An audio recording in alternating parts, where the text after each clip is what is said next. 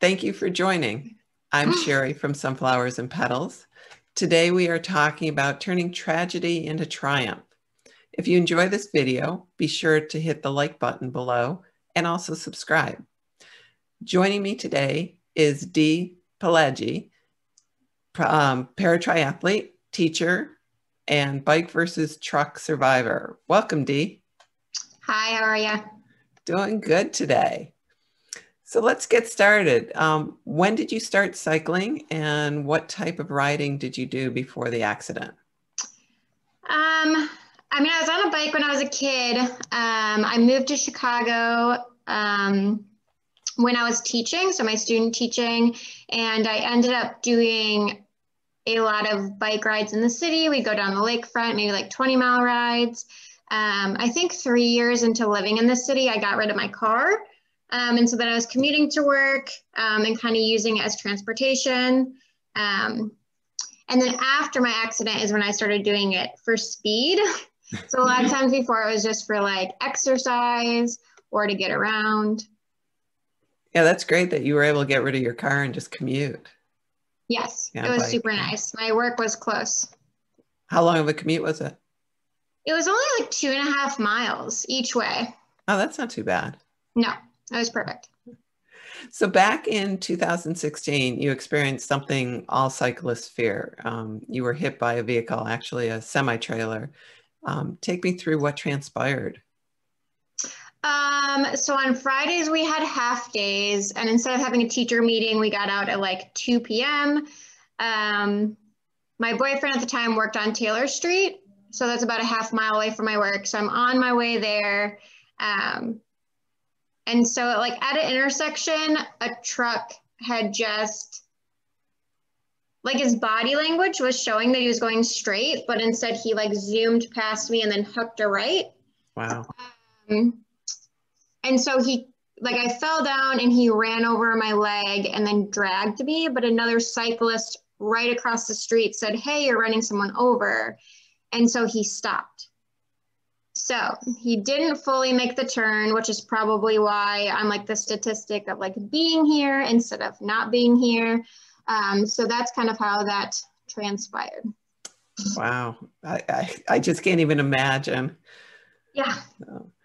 So as a result of the accident, you sustained Yes. substantial injuries. You know, you fractured your pelvis, you damaged nerves to your arm, Yep. and your right leg had to be amputated below the knee. Yep. You know, that's a lot to deal with. What was your recovery process like? So I was in the hospital, I think, for about 2.5 months. So I think 6 different surgeries, and then I went to a rehab for 3 weeks. And then I had like an infection, so it was a lot slower than normal. And then for my recovery, I like had a device in my pelvic bone, so I wasn't actually able to bear weight for 6 weeks. So I couldn't stand up. I was using a wheelchair. So actually, while I was recovering, I was like a wheelchair user, probably for at least 2-3 months. Wow. You know, until I could start getting on crutches and then starting the process of getting a leg. And then how did you physically and mentally get back to biking again? So it's weird because that was just like a natural reaction, was like I'm laying in bed, I'm like, I want to get back on my bike. So that was like number one, like very concerned about where my bike was, where like the lawyer had to like take it, and I was really upset about that. So it's just a natural reaction. Like I wanted to get back on my bike.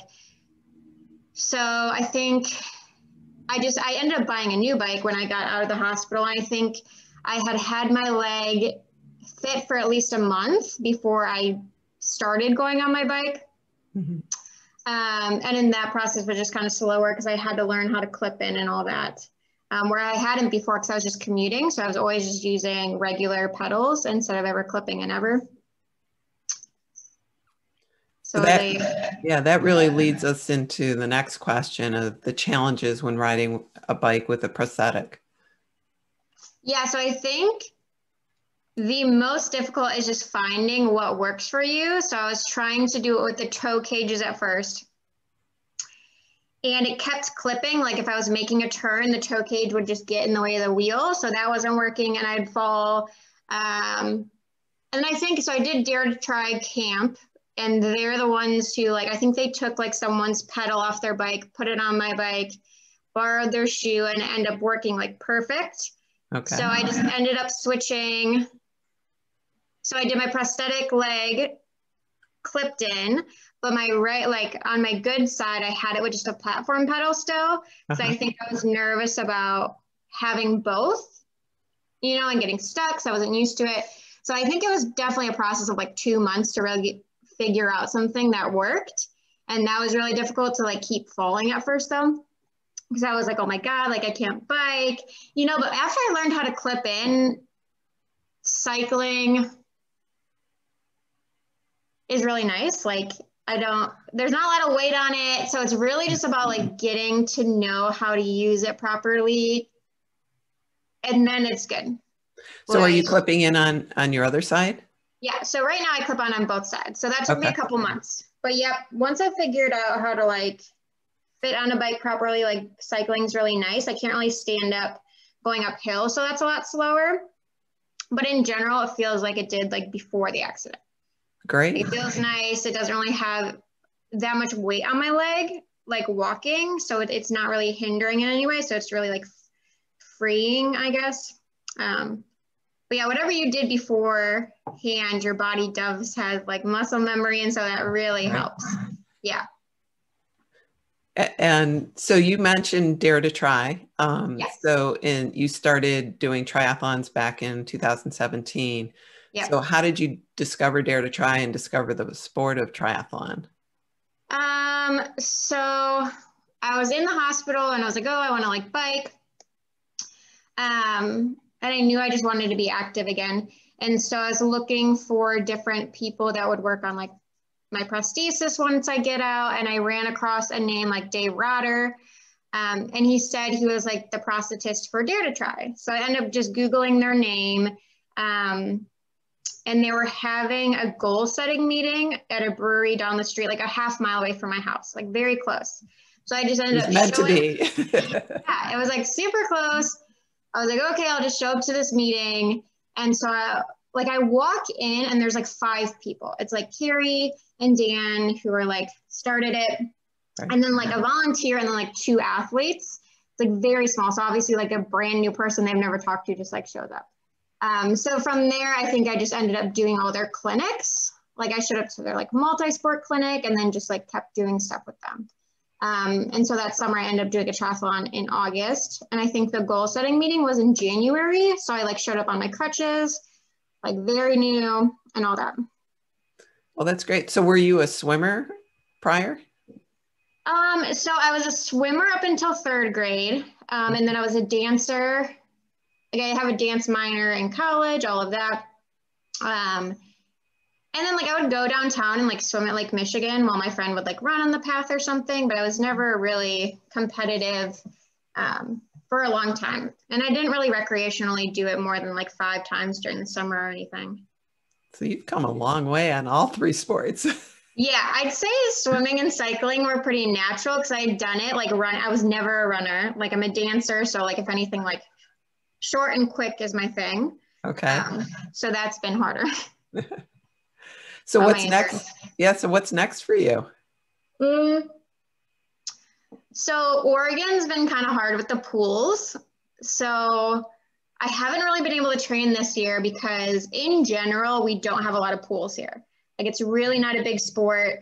And so there's a couple of pools with like 2 lanes that you have to reserve. And then they haven't opened up any of the community centers. So I haven't swam in like a year. So I'm going to try to do some just like alone triathlons this summer, I think. And then I'm going to Ecuador to summit Cotopaxi in September. So I'll be doing a lot of running and biking like I have this year, you know, do some hiking and everything. And I think just like ease into triathlon again this season and then do races next year or at the end of the season once I'm able to get in the pool for a month or 2 now. Well, that sounds great. I mean, I know COVID has really put a damper on everyone's training. no matter Yeah, I what. think it's another transition year for me because of the swimming aspect. I'm like, well, I at least want a month or two in a pool, before I do races. So I think it'll be a transition year, and then I'll get into racing again, by next season. Yeah. Sounds good. Well, Yeah. Dee, I appreciate your time today, and I just wish you luck with everything, all your endeavors and your trip to Ecuador. I've been there. I Yeah. loved it. Oh, nice. Yes. So thanks for watching another Sunflowers and Petals video. If you enjoyed this video, click the like button and make sure to subscribe and enjoy the ride.